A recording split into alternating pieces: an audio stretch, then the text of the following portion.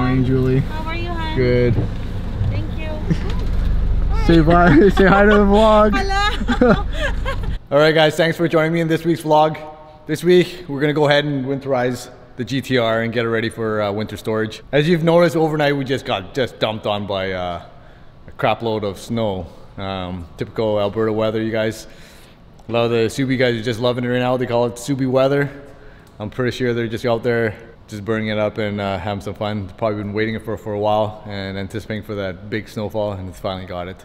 So while they're having fun out there, we're gonna have some fun inside here, and let's get started. So normally the first thing I do when I winterize or prep the car for winter storage, I fill up the car with a full tank of gas. In the summertime, I normally run on Husky 94, but I know Husky has ethanol content, and obviously, you know, ethanol is not good for I guess winter storage because it loves to absorb water. So for a long time or long periods of storage, we'll put in Shell, because Shell doesn't run any kind of ethanol into their fuel. So the next step I do is I change the oil, and to do that, for the GTR, you have to remove the under tray. And I think most of the modern vehicles, there is an under tray that you have to remove, so pretty much similar thing. So there's a whole bunch of clips and a couple of 10 mils, and we'll get access to the oil drain plug and the oil filter. So now that we're under here, you guys, I take a good opportunity to take a look, because everything's exposed now, to see if there's any leakage or anything like that, so you can always double check. And so far everything looks pretty good underneath here. And then once I take the bolt off, which is a 14 mil, take that off, and then we're just gonna drain the oil out.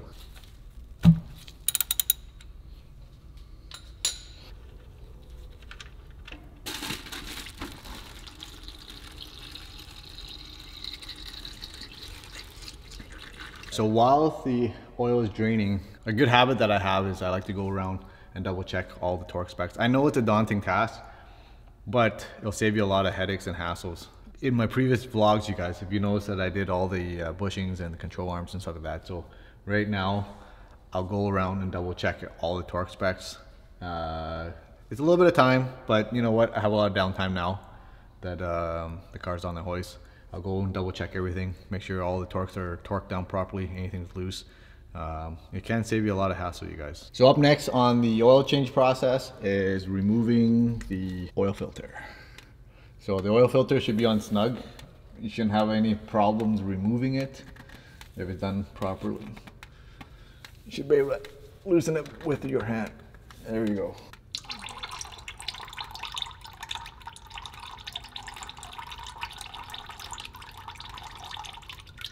I don't drive my car often, you guys, you know, I don't put a whole lot of mileage on it, but it's a good habit to change your oil, especially if you're running on high boost or modified. Change them out more often. What do you guys think? They say synthetic oil can last you over 10,000 miles, you guys. Do you believe that? I don't know, man. I don't trust it. Like BMWs, I think now they said it's good up to 20,000 kilometers annually. I would never leave my car over 20,000 kilometers. That's just crazy. Leave a comment below, you guys. What do you guys think? Is that just, I don't know. But you know what? It's under warranty, so it's not much you can be scared of, I guess. Eh? If they say 20,000, use 20,000. I'm gonna go ahead and throw on the oil filter, but make sure you prime or lube the O-ring around the filter before you slap it back on.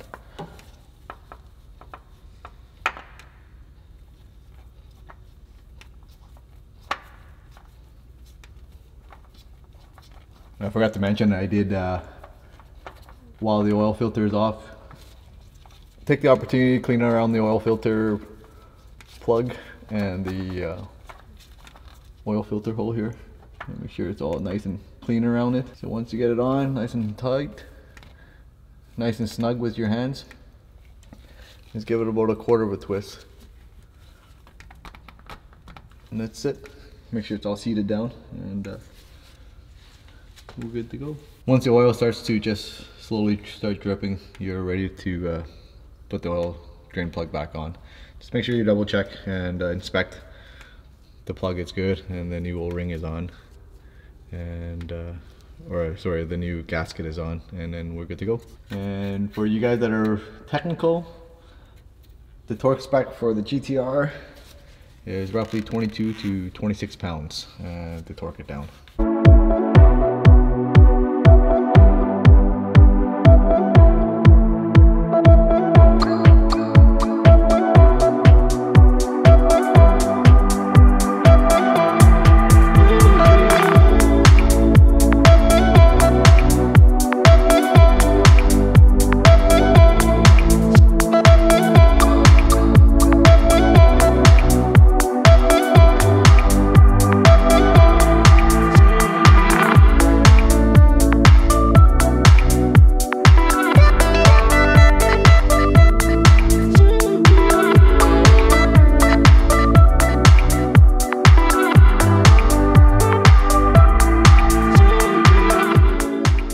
Alright guys, if you guys are wondering what kind of oil I run in my car, it's a Motul 300V.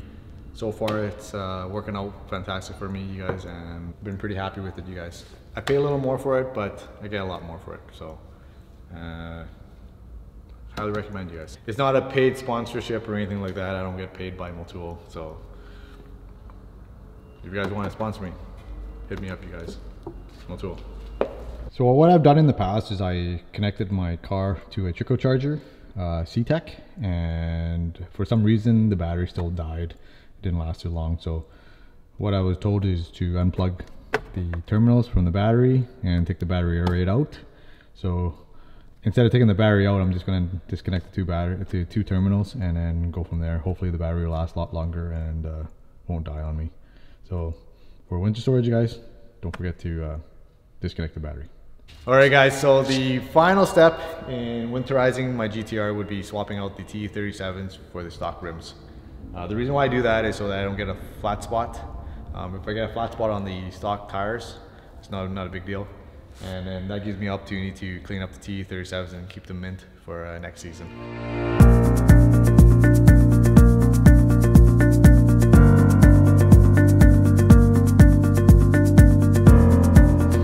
Alright guys, that's pretty much it for this week's vlog. Hope you guys enjoyed it.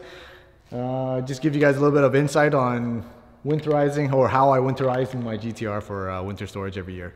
But just want to share with you guys a little bit a little lug nut like this. Brings a lot of sentimental value and memories of my trip to Japan with my wife and family.